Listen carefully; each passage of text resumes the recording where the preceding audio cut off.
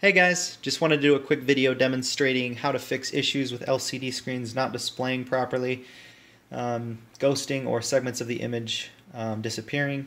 In this case I have a Kronos digital chess clock that wasn't displaying the entire image on either side. And now it works perfectly. It was a real quick fix.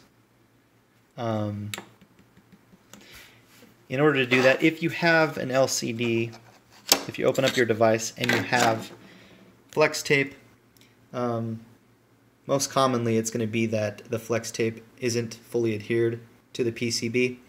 And in order to see, when they apply that, they use a machine that is it's a heated plate that they press down on the metal, over the metal tape to the PCB, and it adheres that way. But in order to get yours working properly, if you have this thermal tape in your device, just go ahead and use a heat gun, heat it up for a moment, and then slide your finger across the tape, applying pressure on the pads. Do that a couple times and you should get a perfect image.